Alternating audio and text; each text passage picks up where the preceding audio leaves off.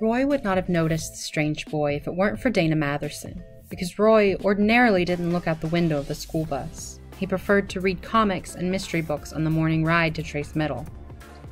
But on this day, a Monday, Roy would never forget. Dana Matherson grabbed Roy's head from behind and pressed his thumbs into Roy's temple as if he were squeezing a soccer ball. The older kids were supposed to stay in the back of the bus, but Dana had snuck up behind Roy's seat and ambushed him. When Roy tried to wriggle free, Dana mushed his face against the window. It was then, squinting through the smudged glass, that Roy spotted the strange boy running along the sidewalk. It appeared as if he was hurrying to catch the school bus, which had stopped at the corner to pick up more kids. The boy was straw blonde and wiry, and his skin was nut brown from the sun. The expression on his face was intent and serious. He wore a faded Miami Heat basketball jersey and dirty khaki shorts, and here was the odd part: no shoes. The soles of his bare feet looked as black as barbecue coals. Trace Middle School didn't have the world's strictest dress code, but Roy was pretty sure that some sort of footwear was required.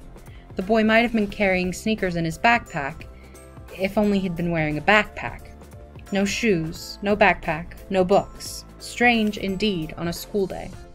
Roy was sure that the barefoot boy would catch all kinds of grief from Dana and the other big kids once he boarded the bus, but that didn't happen. Because the boy kept running, past the corner, past the line of students waiting to get on the bus, past the bus itself. Roy wanted to shout, "Hey, look at that guy!" but his mouth wasn't working so well. Dana Matherson still had him from behind, pushing his face against the window. As the bus pulled away from the intersection, Roy hoped to catch another glimpse of the boy farther up the street.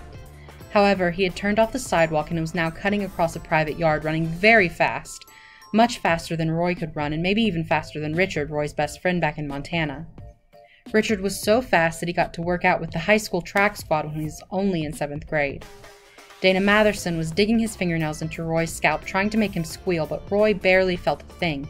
He was gripped with curiosity as the running boy dashed through one neat green yard after another, getting smaller in Roy's vision as he put up a wider distance between himself and the school bus.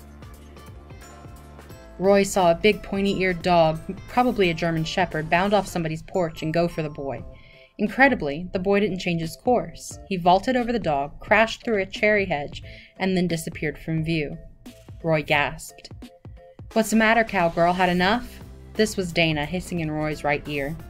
Being the new kid on the bus, Roy didn't expect any help from the others. The cowgirl remark was so lame it wasn't worth getting mad about. Dana was a well-known idiot, on top of which he outweighed Roy by 50 pounds at least. Fighting back would have been a complete waste of energy. "Had enough yet? We can't hear you, Tex." Dana's breath smelled like stale cigarettes. Smoking and beating up smaller kids were his two main hobbies. "Yeah, okay," Roy said impatiently. "I've had enough." As soon as he was freed, Roy lowered the window and stuck out his head. The strange boy was gone. Who was he? And what was he running from? Roy wondered if any of the other kids on the bus had seen what he'd seen. For a moment, he wondered if he'd really seen it himself. That same morning, a police officer named David Delinko was sent to the future site of another Mother Paula's All-American Pancake House. It was a vacant lot at the corner of East Oriole and Woodbury, on the eastern edge of town. Officer Delinko was met by a man in a dark blue pickup truck. The man, who was as bald as a beach ball, introduced himself as Curly. Officer Delinko thought the bald man must have a good sense of humor to go by such a nickname, but he was wrong. Curly was cranky and unsmiling. "You should see what they've done," he said to the policeman. "Who?" "Follow me," the man called Curly said. Officer Delinko got in step behind him. "The dispatcher said you wanted to report some vandalism." "That's right," Curly grunted over his shoulder. The policeman couldn't see what there was to be vandalized on the property, which was basically a few acres of scraggly weeds. Curly stopped walking and pointed at a short piece of lumber on the ground. A ribbon of bright pink plastic was tied to one end of the stick. The other end was sharpened and caked with gray dirt. Curly said they pulled him out. "That's a survey stake?" asked Officer Delinko. "Yep. They yanked him out of the ground, every one. Probably just kids. And then they threw him every which way," Curly said, waving a beefy arm, "and then they filled in the holes." "That's a little weird," the policeman remarked. "When did this happen?" "Last night or early this morning," Curly said. "Maybe it don't look like a big deal, but it's gonna take a while to get the site marked out again. Meantime, we can't start clearing or grading or nothing. We got backhoes and dozers already leased, and now they gotta sit. I know it don't look like the crime of the century, but still, I understand, said Officer Delinko. What's your estimate of the monetary damage? Damage? Yes, so I can put it in my report. The policeman picked up the survey stake and examined it. It's not really broken, is it? Well, no. Were any of them destroyed? Asked Officer Delinko. How much does one of these things cost? $1 or $2? The man called Curly was losing his patience. They didn't break none of the stakes, he said gruffly. Not even one? The policeman frowned. He was trying to figure out what to put in his report. You can't have vandalism without monetary damages, and if nothing on the property was broken or defaced... What I'm trying to explain, Curly said irritably, it's not that they messed up the survey stakes, it's them screwing up our whole construction schedule. That's where it'll cost some serious bucks. Officer Delinko took off his cap and scratched his head. Let me think on this, he said. Walking back toward the patrol car, the policeman stumbled and fell down. Curly grabbed him under one arm and hoisted him to his feet. Both men were mildly embarrassed. Stupid owls, said Curly. The policeman brushed dirt and grass burrs off his uniform. You say owls? Curly gestured at a hole in the ground. It was as big around as one of Mother Paula's famous buttermilk flapjacks. A mound of loose white sand was visible at the entrance. That's what you tripped over, Curly informed Officer Delinko. An owl lives down there? The policeman bent over and studied the hole. How big are they? About as tall as a beer can. No kidding, said Officer Delinko. But I ain't never seen one officially speaking.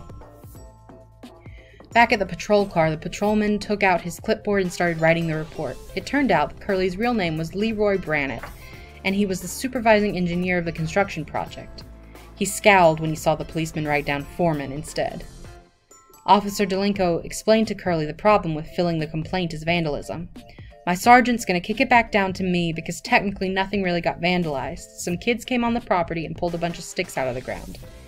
How do you know it was kids? Curly muttered. Well, who else would it be? What about them filling up the holes and throwing the stakes just to make us lay out the whole site all over again? What about that?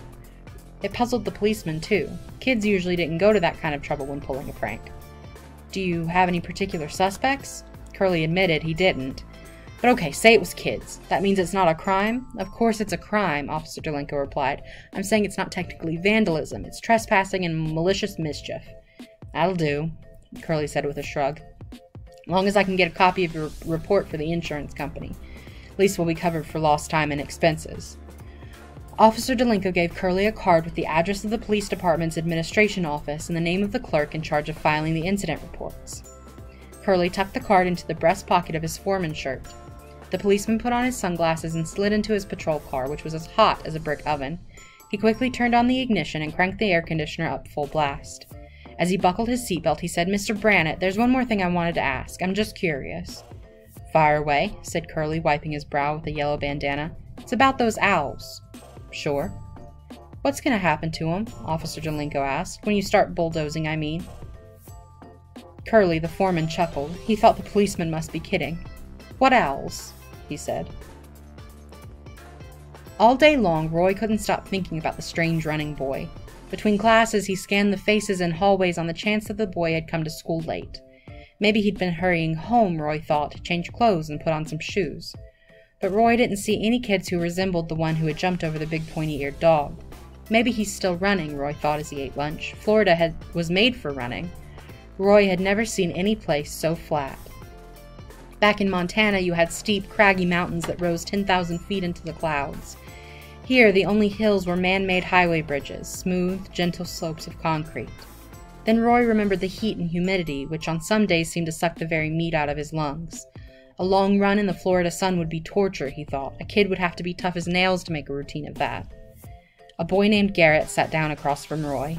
Roy nodded high, and Garrett nodded high, and then both of them went back to eating the gooey macaroni on their lunch trays. Being the new kid, Roy always sat alone at the end of the table, whenever he was in the cafeteria. Roy was an old pro at being the new kid. Trace Middle was the 6th school he'd attended since he started going to school. Coconut Cove was the 10th town his family had lived in since Roy could remember. Roy's father worked for the government.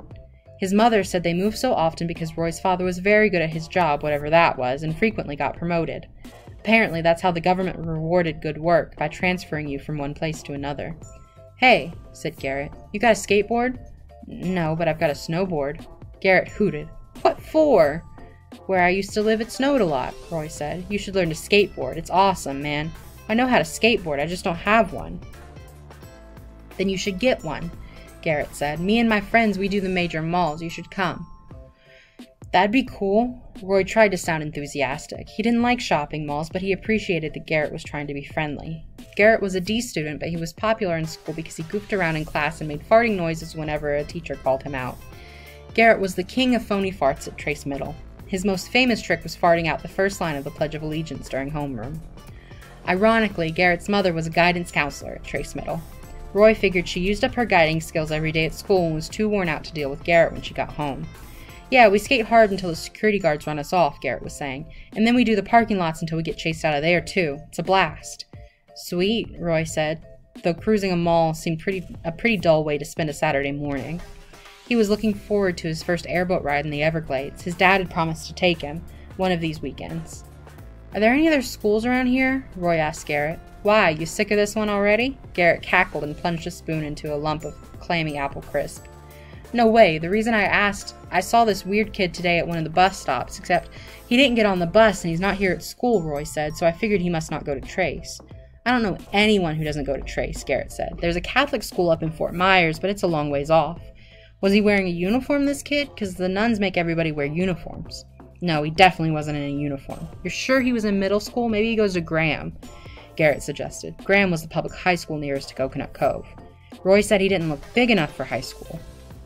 Maybe he was a midget, Garrett grinned and made a farty noise with one of his cheeks. I don't think so, said Roy. You said he was weird. He wasn't wearing any shoes, Roy said, and he was running like crazy. Maybe somebody was after him. Did he look scared? Not really. Garrett nodded. High school kid. Betcha $5. To Roy, that still didn't make sense. Classes at Graham High started 55 minutes earlier than classes at Trace. The high school kids were off the streets long before the middle school buses finished their routes. So he was skipping class. Kids skip all the time, Garrett said. You want your dessert? Roy pushed his tray across the table. You ever skip school? Yeah, said Garrett sarcastically. Bunch of times. You ever skip alone? Garrett thought for a moment. No, it's always me and my friends. See, that's what I mean. So maybe the kid's just a psycho. Who cares? Or an outlaw, said Roy. Garrett looked skeptical. An outlaw? You mean like Jesse James? No, not exactly, Roy said, though there had been something wild in that kid's eyes. Garrett laughed again. An outlaw. That's rich, Eberhard. You got a seriously whacked imagination. Yeah, said Roy, but already he was thinking about a plan. He was determined to find the running boy.